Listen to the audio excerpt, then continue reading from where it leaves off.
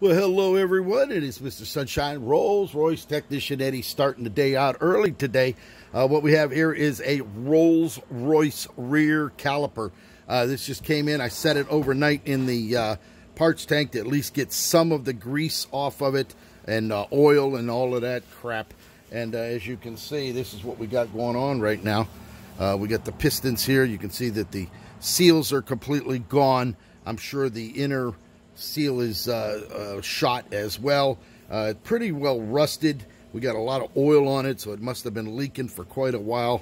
So we're going to go ahead and we're going to get this thing dismantled.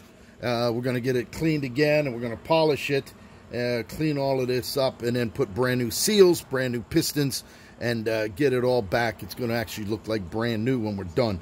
So let's go ahead and get started here. We're going to go ahead and take these fittings off of here so that we can get the 4 bolts out and separate the halves. We're going to have to put a new gallery seal in there as well. Pick up that phone, 561-693-8636. Coming to you live in sunny South Florida.